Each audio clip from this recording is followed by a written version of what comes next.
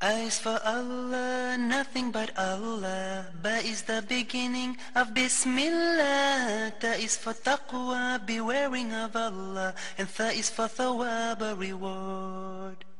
Ja is for Jannah, the garden of paradise. Ha is for Hajj, the blessed pilgrimage. Kha is for Khatam, the seal of the prophethood given to the Prophet Muhammad sallallahu alayhi wa sallam. بسم الله الرحمن الرحيم. الحمد لله رب العالمين، وصلى الله وسلم وبارك على المبعوث رحمة للعالمين سيدنا محمد وعلى آله وصحبه أجمعين. أما بعد. Dear brothers and sisters in Islam, Assalamu alaikum wa rahmatullahi wa barakatuh, and welcome to this new episode of Ask Huda, coming to you live from Jeddah, Saudi Arabia. Our first question is from Anam. It says, if one is not sure how many times he or she washed a body part, can he or she wash that part one more time during wudu? This question, a lot of the Muslims ask. And these simple things, if we as Muslims are able to put the guidelines and know our parameters, we would be in no need to ask similar questions in the future. What does that mean? Fiqh or jurisprudence or the rulings of your forms of worship in particular are governed by Quran verses, hadiths, and the scholars have simplified these rules and regulations to be easy to comprehend, and each one has its evidence to support it. So when someone asks you about the pillars of wudu, what are the pillars? If I miss one, my wudu is invalid. The answer would be washing your face, which includes turning the water in your mouth and sniffing the water up your nostrils and blowing it out.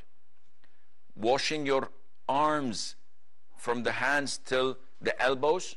Wiping over your head, which includes the ears. Number 4, washing your feet up to the ankles. Number 5, the order, which I had just mentioned, these 4 pillars in face, arms, head, and feet, as in accordance to the ayah in Surah Al-Ma'idah chapter 5. And finally, number 6, that it should be simultaneous. There should not be a gap between these pillars, answering the phone, then coming back to continue. No, this is no-go. So if you know this, you don't have to ask questions regarding to the pillars of wudu, because now you understand the verse, you understand the sunnah, end of story. We come to the question. One is in doubt whether he washed 2 or 3 times his arm, for example. To be safe, would he be allowed to wash it for another extra time? If you knew the sunnah, you wouldn't have asked this question. So what is the sunnah, Shaykh? Teach us. No problem. The Prophet used to wash, alayhi salatu wasalam, each limb once. And he did that twice, and he did that 3 times. And he used to vary. So he washes his face once, and he washes his arms twice, and he wipes over the head once, he washes his feet 3 times. There's no consistency. It's all, alhamdulillah, allowed. However, the Prophet ﷺ did not exceed over 3 times. So he told us not to do this. So if you are in doubt whether he washed it once, twice, or 3 times, this is sufficient. There's no need to be doubtful. What you have done is sufficient. But if you fear that you will be making the 4th in this case, this is not permissible, and you have to refrain from doing that. Rihana from Saudi. Assalamu alaikum wa rahmatullahi wa barakatuhu. Wa alaikum assalam wa rahmatullahi wa barakatuhu. Sheikh Asim, I wanted to know regarding the month of Rajab and Shaban. So many unauthentic things are being spread on media like FB and WhatsApp. they are circulating so many things. So just throw some light according to Quran and Sunnah on about these two months. Okay. Jazakallahu khair. وجزاكم. Assalamu alaikum. وعليكم السلام ورحمة الله وبركاته. Fatima from Saudi. Assalamu alaikum wa rahmatullahi wa barakatuh. وعليكم السلام ورحمة الله وبركاته. I have two questions. Yes. My first question is, what is the ruling on cutting one's own hair in the state of Ihram? Like, if somebody is planning to go to Umrah, can a person cut her own hair? Second Complete question. the rites of Umrah. And my second question is, while doing the Sa'i, can we take a break? Because if old people, they cannot do Sa'i at a stretch, so can they sit between for a minute or two and then complete the rounds of Sa'i? Okay. Any more questions? No, thank you. Jazakumullahu khairan. وجزاكم. I will answer you, inshallah. Rayhana's first question about the month of Rajab and Sha'ban. This requires a lot of talk about it, and I'm afraid this is not the right platform to do so. But in a nutshell, what circulates in social media and WhatsApp, Allahumma barik lana fi Rajab wa Sha'ban wa ballighna Ramadan. This is not authentic hadith. So you should not make dua in it. Regarding the month of Rajab, the month of Rajab is one of the sacred 4 months of the year. So we have the month of Dhul Qa'dah, Dhul Hijjah, Muharram, and Rajab. 3, Dhul Qa'dah, Dhul Hijjah, and Muharram are in a row. The 11th, the 12th, and the first month of the lunar year. While Rajab, which we are presently in, is the 7th year, or the 7th month of the lunar year.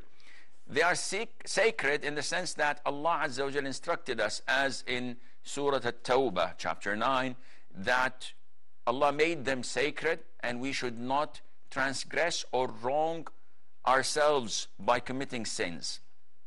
So it has this blessing of it, that one should be careful not to sin as usually done in other months, though sin is haram in all the months of the year, 24/7. But it has more gravity to it, seriousness, in these 4 months.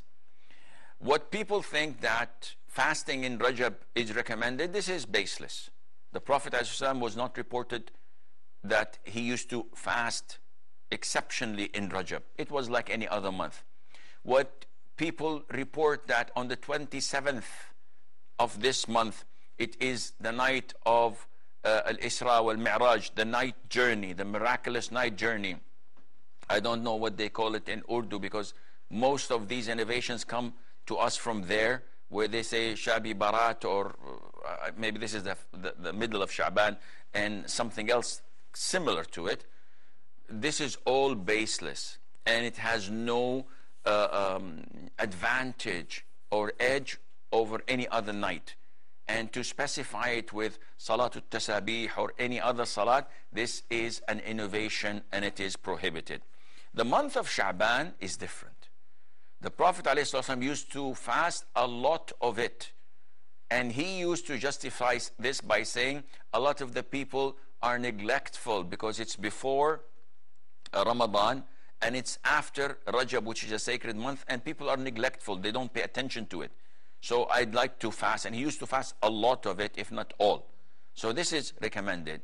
Having a night in the middle of Sha'ban, the 15th of Sha'ban, thinking that is sacred and one should pray Salatul Ragha'ib or Tasabih or etc. of these innovated prayers, all of this is baseless, and Allah knows best.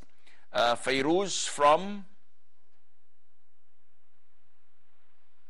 Fairuz? Assalamu alaikum. Alaikum assalam. You from? USA. USA. Okay. What can I do for you? Yes, I have a question. Yeah. I want to know what's the ruling regarding hair extension. Okay. Any more questions? No, that'll be it. Thank you. Jazakumullah khair. Wajazakum. Okay. Fatima from Saudi Arabia, she says, what's the ruling on a muhrim, a person in the state of ihram who has just concluded his umrah, to cut or clip his own hair? The answer is, this is permissible. There's nothing wrong in that. And for the brothers, all what they have to do is to clip from all over their head, not from one side or from right and left, back and forward, and that's it. The clipping should be from all over the hair. For the sisters, she just holds her hair in a bunch and she cuts this much of it. That is it. So all of her hair, she holds it as a bunch and she cuts this little of it, and this is sufficient, inshallah. Her second question, she says, during sa'i, when we make sa'i between Safa and Marwa, if the elders felt a bit tired, can they pause for a minute or two during tawaf, during sa'i? The short pause, if it were for a legitimate reason, does not invalidate the sa'i nor the tawaf. Meaning, if I am making the sa'i and I felt thirsty, so I stopped to drink water, washed my face, sat for a while, and moved on, no problem. If the prayer was cold and I stopped to pray Asr or Dhuhr, 4 rak'ahs, or Isha, whatever, and this is approximately 10 minutes or 11 good minutes, and then I continue, no problem. The problem is that if you're in the third round and you thought that, oh, I want to answer the call of nature. So you go to your room, you answer the call of nature, and then he said, why not take a shower? You take a shower, you answer a few emails, and you go back. No, this invalidates your sa'i because the gap was too long and not for a legitimate reason. So I hope this answers your question. Mustafa from Nigeria. Yes, Mustafa, listen to me from the phone, please. Okay. Yeah, please, assalamu alaikum, Sheikh. Wa alaikum salam to Allah. Okay. How are you, Sheikh? I am fine, Jazakallah khair for asking. Yeah, please, my question is this. I want to know the authenticity of this hadith. Okay. The hadith is found in Bayhaqi and Sunan al-Nisai. It's about women wearing perfumes. Wearing what? Perfume. Perfumes, okay. Yeah. Okay. The hadith of Abu Huraira. The hadith of Abu Huraira, he met a lady on the way. Okay. When he saw her, he said, أين تريدين؟ قالت المسجد. قال ولأي شيء تطيب بها هذا الطيب؟ قالت للمسجد. فقال الله. قالت الله. قال الله. قالت الله. قال إن أبا القاسم أخبرني أنه لا تقبل امرأة صلاة تطيب بطيب لغير زوجها حتى تغتسل منه غسل الجنابة. Okay. So I want to know, if a woman wears perfume, she has to do ghusl if she wears it in public. Okay. Any more questions, Mustafa? That will be all for now. Okay, I will answer inshallah. Abu Yusuf from Saudi. Assalamu alaikum warahmatullahi wabarakatuh, Sheikh. Wa alaikum salam wa rahmatullahi wa barakatuh. Sheikh, I have a couple of questions. Yes. When we sit after Fajr Salah until Ishraq, we offer 2 rakahs. Then there is a hadith, I have heard your programs, yes, that it's, we'll get the thawab for Hajj and Umrah. Okay. Okay. Then suppose, what about the physical Hajj? If we perform physical Hajj, what is the difference between that and this? Okay. Second question. So we have gone for Hajj long time back, 25 years before. Maybe we have done many Hajjas, but every time we were informed that there is no need for a local residents to perform the Vidai Tawaf. Okay. Of Hajj. So we have not performed those days. So our Hajj was valid, or we have to perform right now? Where do you reside? In Jeddah. Okay, I will answer you inshallah. Any more questions? And then in the subcontinent, usually the Adhan says after half an hour, as usual, the offer when the Salah time enter, like Dhuhr Salah, around 1:45 as per the Muslim Pro, when you see in that. Then after that, they give in masjids adhan very late. You know very well. Yes. Like Asr, they give 5 o'clock, sometime like that. So, can the ladies, women who offer the prayers at home, can they offer before the adhan called in the masjids, in the home, before the adhan of the masjid? Okay. Can they offer like that, prayers at home first and all that? Okay. Yeah, that's all. Thank you very much. I appreciate it. You're welcome, Akhi. Hayyak Allah. Aziza from Qatar. Yeah, assalamu alaikum, Sheikh. Salam wa rahmatullah. I have a question. What is the ruling for a woman if they want to do hair coloring, not using henna, but the commercial one? Okay. That's only my question. Okay, I will answer you, inshallah. Okay, jazakallah khairan. Wajazakum. Barakallah feek. Fairuz from USA, she says, what is the ruling on hair extensions? Now, the issue of hair extensions was mentioned in the hadith of Abdullah ibn Mas'ud, may Allah be pleased with him, where he narrated that the Prophet ﷺ cursed those who extend hair to other women and the women who get their hair extended. لعن الله الواصلة والمستوصلة. May Allah curse the women who do this and have it done for them. So anything that falls under this category is considered prohibited and a major sin, because anything that the Prophet ﷺ curses or tells us that the curse of Allah is upon a person who does that particular sin, then this is a major sin. Therefore, any woman who extends her hair with hair extensions so that you think her hair is longer or her hair is thicker, then she falls under this hadith. If she wears a wig without any legitimate reason, and the only legitimate reason I may know of is a woman losing her hair totally and completely until she's bald, in this case she may wear a wig. It's halal, because this is covering a defect or something that is an abnormality, which is halal. So if a woman extends her hair with something that looks like hair to people, this is totally prohibited.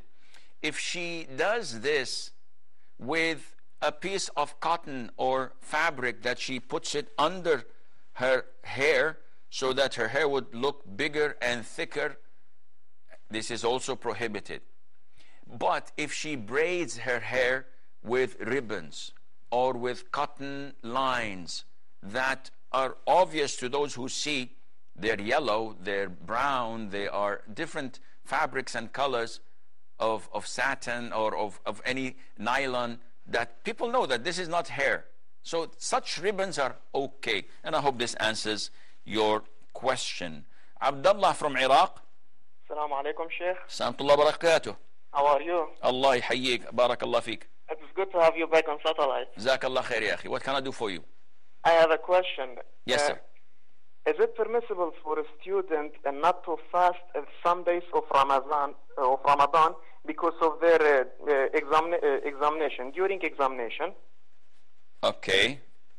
As this is it a physical examination or just writing? Yes, it's a physical examination. No, it is the writing, okay. not a physical. I will answer you, Akhi Abdullah. Any more questions? Barakallahu feek. Mustafa from Nigeria, he says that there is a hadith that was reported in Al-Nasa'i, Sunan Nasa'i, and Al-Bayhaqi and elsewhere. And in short, Abu Huraira met a woman who was wearing perfume.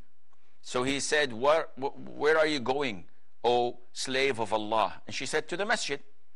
And he asked her, and why are you wearing this perfume? She said, for the sake of the masjid. He said, by Allah? And she says, yes, by Allah. And in this case, he told her, informed her, that I heard the Prophet ﷺ saying that whoever wears perfume, Allah Azza and leaves her home, Allah Azza wa Jal would not accept her prayers until she performed ritual ghusl as of the major ritual impurity. So she has to take a bath, she has to shower herself. And scholars differed in the interpretation of this hadith. And the most authentic opinion is that this is not to be taken as it is an obligation, but rather that Allah Azza wa Jal would not reward a woman in such status with full reward for her prayer because of her disobedience to the Prophet ﷺ. Wearing perfume for women, if she is in her home, if she's with her husband, if she's around her non-mahram men, let me rephrase that. If she's around her mahram men, such as brothers, father, sons, nephews, uncles, all of this is halal. If she's among women, no problem, wear whatever you want. But for a man who's a non-mahram, to find the scent, the smell of the perfume a woman is wearing, this is a major sin. The Prophet said, whoever wears perfume among the women and she goes out, passes by men, and they find her scent, her smell, her perfume, she is as if she is a fornicator. Allah will punish her this much. Because in so many times you could have a woman as ugly as a gorilla. Though I don't believe that there are ugly women, but it depends on the way you look at it. Let's assume there's a woman who is as ugly as a gorilla, and she is covered from head to toe, but she wears perfume. The moment she passes by men, heads will turn. Shaitan utilizes this and throws in each one's mind that this is Miss Universe 2016 because of the smell, and he doesn't know what's underneath. And therefore Islam protects women as well as men from falling in the traps of shaitan by ordering the women not to wear perfume when they go out.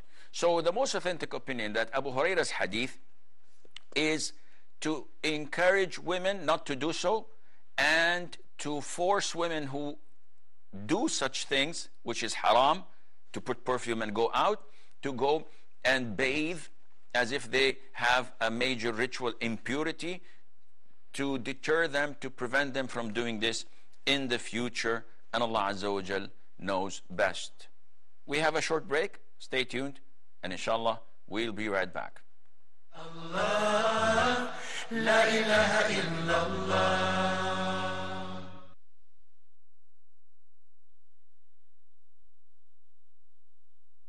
Assalamu alaikum wa rahmatullahi wa barakatuh. Today I'm going to talk about the book Interactions of the Greatest Leader. Abu Hurairah, may Allah be pleased with him, said, the Messenger of Allah sallallahu alaihi wasallam said, no one's wealth helped me as much as the wealth of Abu Bakr helped me.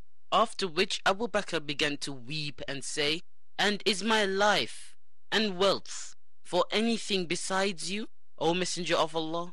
This narration shows the level of etiquette and humbleness that Abu Bakr, may Allah be pleased with him, had in the presence of the Prophet of Allah sallallahu alaihi wasallam.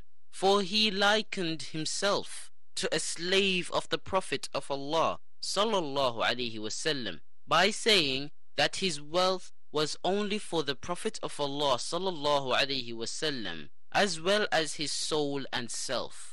This comes as no surprise, for the Prophet of Allah sallallahu alaihi wasallam has more right on the believers than themselves. He, may Allah be pleased with him, spent his wealth in the cause of Allah, and he consoled the Prophet of Allah sallallahu alaihi wasallam through his own self.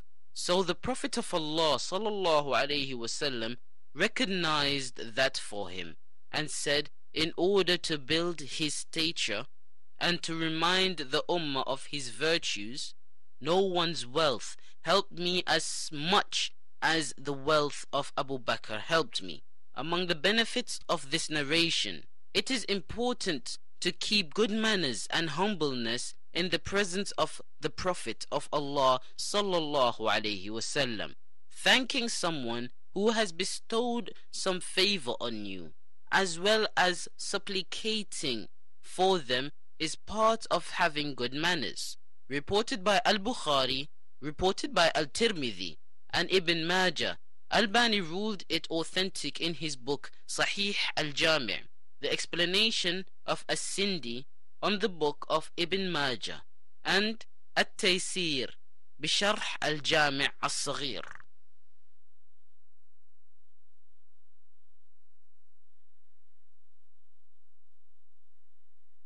Allah, la ilaha illallah.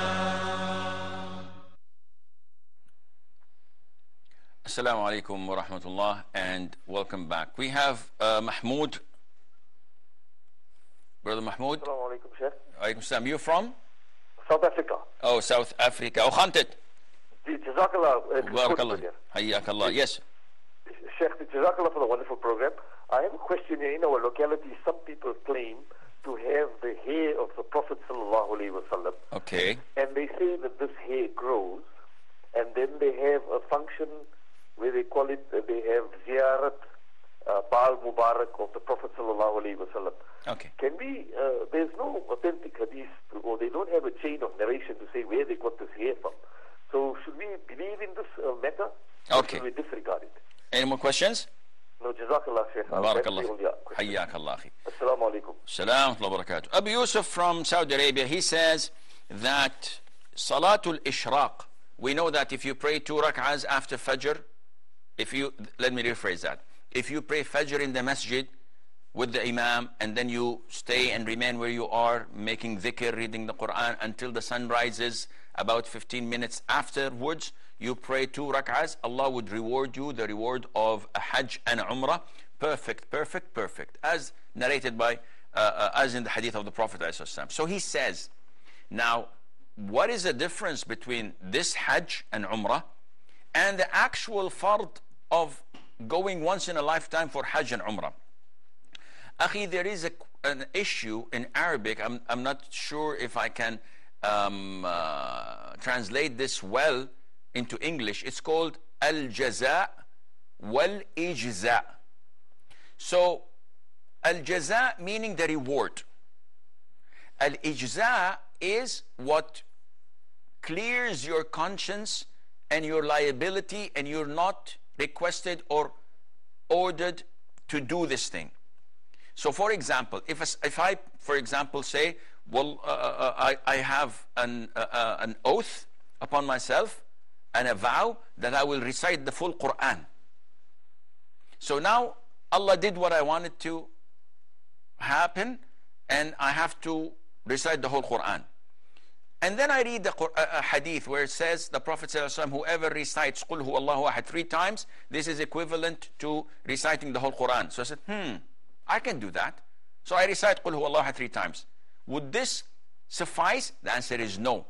The reward is yes, but to suffice, you have to do the actual thing. Likewise, the Prophet said, whoever alayhi salatu wasalam says, La ilaha illallah wahdahu la sharika lah, lahul mulku wa lahul hamdu yuhyi wa yumiitu wa huwa ala kulli shay'in qadir, 10 times, as if he set free 4 slaves of the offspring of Ismail, peace be upon him. So for example, I was driving and I killed someone by mistake. So what do I have to do? I have to free a slave. So I say, I can say La ilaha illallah 10 times, and then I have 3 slaves extra.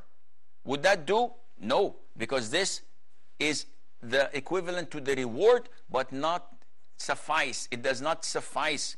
So when you pray these 2 rak'ahs after Fajr for a full year, you get the reward of 360, more or less, Hajj and Umrah.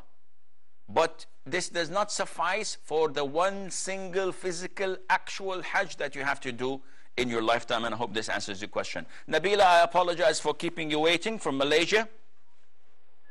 It's okay, Sheikh. Assalamu alaikum. Salam wa rahmatullah. Yeah, I have a question here. Is it a sin for a wife to go out to do her daily routine without asking her husband permission because the husband doesn't care? Okay, any more questions? I think that's it. Just want to clear my concern. Okay, I will answer you, inshallah. Barakallah fikum. Barakallah fikum. Barakallah fikum. Jazakallah khair. Abu Yusuf's second question was that about 25 years ago he performed Hajj and he did not perform the farewell tawaf known as Tawaf al-Wida'. So he says, is my Hajj valid? First of all, the Hajj is valid. You have no problem. Don't get goosebumps. Second of all, do I have to do anything to rectify not offering this tawaf? This depends. If you were instructed by a proper scholar, so you, for example, went with the Pakistani embassy and they had a group of scholars and they said, no, this is okay, the residents of Jeddah don't have to do Tawaf al-Wada'. And they are trustworthy scholars, you don't have to do anything. Your sin is in their necks because they're the one who advised you. But if the one who told you don't have to do Tawaf al-Wada' is a layman, someone who's not to be trusted in his religion, who's not a student of knowledge, in this case you have to slaughter one sheep for every pilgrim who dropped Tawaf al-Wada', and both cases your Hajj is valid, inshallah. Aisha from Sudan. Aisha, listen to me from the phone, please. Assalamu alaikum. Alaikum salam.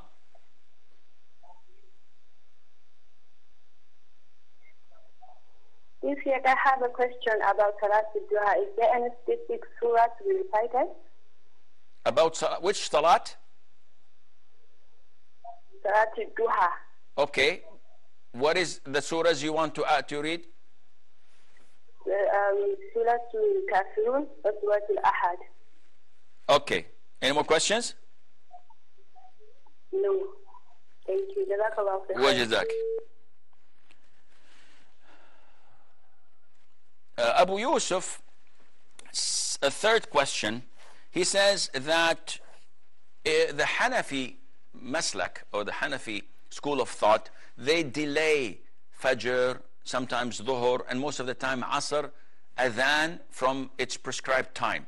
And they go against the majority, the vast majority of scholars. And they're wrong in what they're doing. With all respect to the Hanafi madhab, but as Muslims, we're obliged to follow the Quran and the Sunnah. So one would come and say, a devout Hanafi, you mean that Abu Hanifa does not know the Quran and Sunnah? I say, I did not talk about Abu Hanifa. May Allah have mercy on him. I respect him and he's better than a gazillion one like me. But if you stand by Abu Hanifa and defend him, then the majority of the Muslims would stand with Imam Malik, Shafi'i, and Ahmad ibn Hanbal, who are the majority, and stand behind them. Is it the quantity that determines who's right and who's wrong? Is it the size of the biceps? Is it the ammunition and the weaponry? No. If you differ, Allah says in the Quran, then refer to Allah and His Messenger, alayhi salatu wasalam. Refer it back to the Quran and to the Sunnah. And in the crystal clear Sunnah, we learn that the methodology of calculating Asr prayer is wrong. Definitely, there's no doubt about it. So with all due respect, in this particular issue, it's totally wrong and unacceptable. The question is, women in their homes, they know that Asr prayer starts at 10 minutes to 4, the Adhan, according to the Shafi'i, Maliki, and Hanbali school of thought. Ahnaf is about 40 minutes afterwards. So if they begin to pray before the Adhan, is it permissible? Totally permissible. This is totally permissible and according to the Sunnah, and they're doing the right thing as long as the time for Asr is due, and Allah knows best. Aziza from Qatar, she says, what's the ruling on dyeing your hair? Not dyeing as in death, but rather coloring your hair in contemporary colors. It is not permissible to imitate the disbelievers. So you want to color your hair in a natural way by coloring it to be a redhead or to be blonde, there's no problem. This is halal. This is natural. But if you want to color it in the color of pink, or green or something that is obnoxious, something that would make people open their mouths and say, what the heck is this? No, this is not permissible. The Prophet ﷺ prohibited us from wearing something that draws attention, known as libas al-shuhra. And the woman must not imitate these actresses and these singers, pop singers, by dyeing her hair in such an awful fashion and manner. Allah Azza wa Jal knows best. Okay, Abdullah from Iraq, he says, is it permissible to break fasting of a day in Ramadan because of the examination? The answer is no. The Muslims used to fight in jihad, in physical jihad, while in the state of fasting. And this person wants to break fast to be able to... Fasting doesn't affect your concentration. You're not going to eat a burger or drink a cappuccino while answering your tests. You're going to be in an examination hall and you'll be writing. So you will not be affected by fasting, none whatsoever. So I hope this answers your question. Fadl from Saudi. Assalamu alaikum, Sheikh. Salam wa rahmatullahi wa barakatuh. My question is, can ladies perform Umrah? Are they Muslims? Yeah, they are Muslims. Can they perform Umrah? They are divorcee and they are widows. Where are they? Without any mahram available. Where are they? They are in Jeddah only, working Okay. as teachers. So can they go to Makkah with a group of ladies and perform Umrah or Hajj? Okay, I will answer you. Thank you, Sheikh. You're welcome. Mahmoud from South Africa, he says that there is a cultural thing, and most of you probably had seen this video where people with Arab clothes, and some are not, they have this box or container that has a long stretch of hair, and they transport it through airplanes, etc., and they wash it and perfume it, and they claim that this is the hair of the Prophet ﷺ, and it keeps on growing. So he's asking, is this any, does it have any authenticity to it? This is a total fabrication, and they are making millions and billions of dollars out of this. That's really smart. When there are fools to be fooled, all what you have to do is come up with such a Ponzi scheme or such a silly thing. Akhi, the hair of the Prophet ﷺ, some of it was given to Salama, some of it was given to the Prophet's messengers, companions, the Prophet's companion, such as Khalid bin Walid, who had some in his turban, etc. And none of them ever reported it growing, nor doing anything extra to it. So, in short, anything that's available nowadays in the market where people claim to be the hair of the Prophet ﷺ, it is totally bogus, it is totally baseless, it has no foundation. And if you go to some museums and they tell you that this is the sword of the Prophet ﷺ, this is the cape of the Prophet ﷺ, this is the turban of the Prophet ﷺ, all of these are baseless and have no credibility, none whatsoever. Being in a museum doesn't mean anything at all. So neglect these poor things.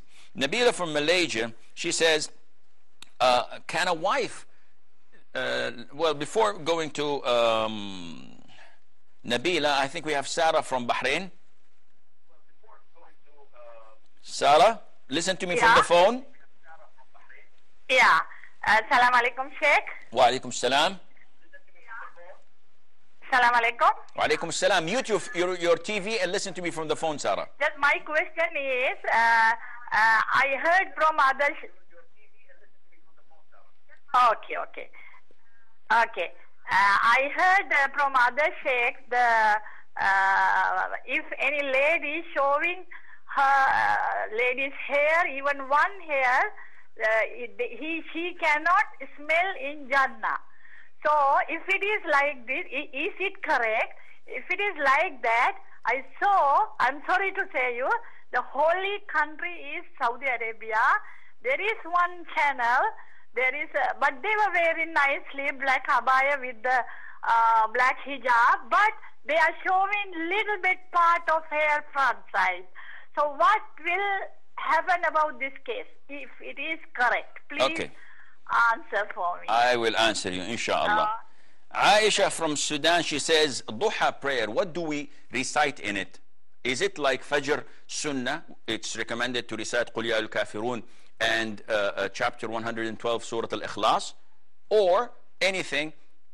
I do not remember any particular thing to recite in it. So the sky is the limit. You want to recite Surah Al-Baqarah? This is up to you.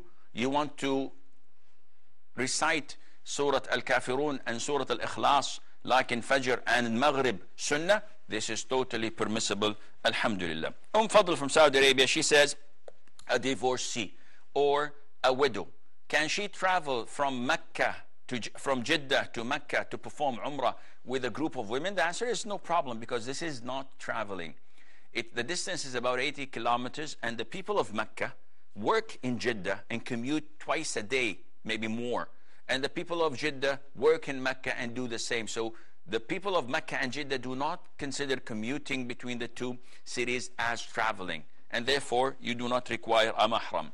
Hajj, however, is a different issue. Because of the duration of the Hajj, which is 3 to 5 days, and because of the movement from Mina to Arafah to Muzdalifah to Mecca, this requires a mahram, and one should not go without a mahram. Sarah from Bahrain, she says, I heard that one of the shuyukh says whoever shows what even amounts to a single hair, a woman, from her hijab, then she will not find the scent and the smell of paradise. There isn't any such thing. There is no such hadith. So first of all, the hadith is wrong. And she says, if this is true, why do we find Saudi women appearing on a Saudi channel, though they are moderate and they are looking decent, but exposing part of their hair? Well, this is not the only single sin that you may see.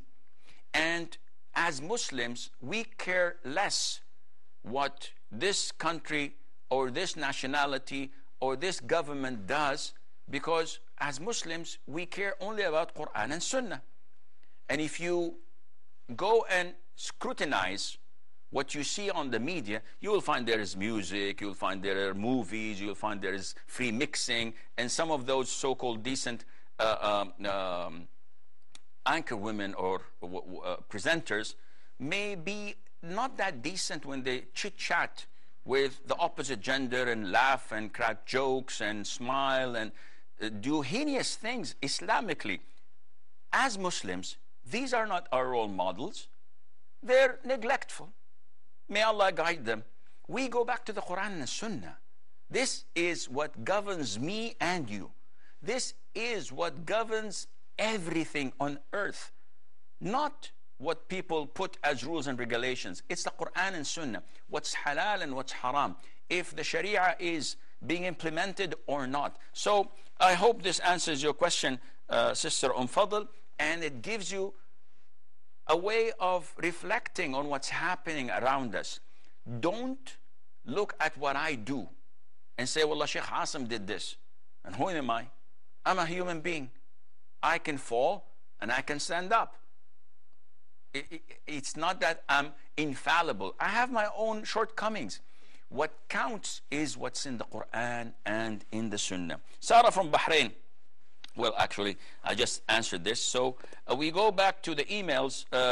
Nazira says, what is the difference between fard and wajib? Well, the majority of scholars consider them to be the same.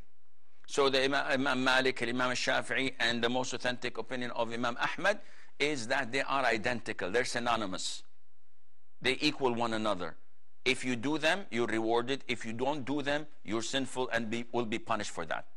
The school of thought of the Hanafi school of thought, because they came the earliest and the first, they made a difference which is linguistic, but not practical.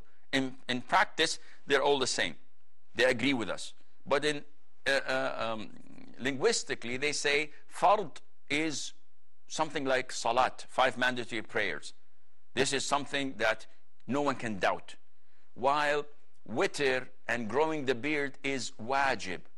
The evidence is not that certain and evident. The evidence is considered to be ambiguous, uncertain, while the fard is certain and evident evidences to back it up. But again, it's the same thing. Tajmina says, is it obligatory for women to wear burqa or abaya during prayer, or is it enough to wear a set of loose clothes that cover the body properly? If a woman, while she's praying, is wearing something that covers her body properly, meaning that if I see her as an un-mahram, it's okay with her husband and with her father because she's properly covered. In this case, there's no problem. But if let's assume a woman is thinking that she's wearing a loose t-shirt or a shirt and a skirt. The skirt is loose, but still it shows her waist. So this is not appropriate. If she bows or prostrates, then her body figure would show. No, she has to wear an external dress to cover it. But if she's wearing something that is really loose and doesn't show, then this is permissible, inshallah. And the second question, she says that the awrah, if it was, so whether upper or lower body, if it was exposed, would this nullify the prayer? First of all, if it is exposed intentionally, this nullifies the prayer. If it was little and exposed unintentionally throughout the whole prayer, the prayer is valid. Example, a woman is praying and part of her hair is coming out. She is not aware of that. She finishes the prayer. Someone tells her, the full 4 rak'ahs, your hair was coming out. She wasn't aware. The prayer is valid. Thirdly, if something of the extreme awrah, let's assume that her thigh or her buttock, for any example, or as a man as well, if it was exposed for a very short time, the wind blew all of a sudden and exposed it, and one took care of it and covered it immediately, there's no problem. But if it was exposed throughout the whole prayer, even if unintentionally, she has to repeat the prayer. Abdul Latif says, on Friday, I had to miss Asr and Maghrib and Isha because I was taken into the emergency. Will Allah forgive me? If you are able to pray, Allah will not forgive you. If you were sedated, if you were in a case that you were unaware of yourself, you forgot, then Allah is most forgiving. Kareem says, well, Kareem has a long question, but I'm afraid we are out of time. Maybe, inshallah, Kareem and Rida's questions might be addressed next week. So until we meet then, I leave you fi amanillah. Wassalamu alaikum wa rahmatullahi wa barakatuh. For taqwa, bewaring of Allah, and tha is for thawab, a reward. Ja is for Jannah, the garden of paradise. Ha is for Hajj, the blessed pilgrimage. Kha is for Khatam, the seal of the prophethood given to the Prophet Muhammad sallallahu alayhi wa sallam. For taqwa, bewaring of Allah, and tha is for thawab, a reward. Ja is for Jannah, the garden of paradise. Ha is for Hajj, the blessed pilgrimage. Kha is for Khatam, the seal of the prophethood given to the Prophet Muhammad sallallahu alayhi wa sallam.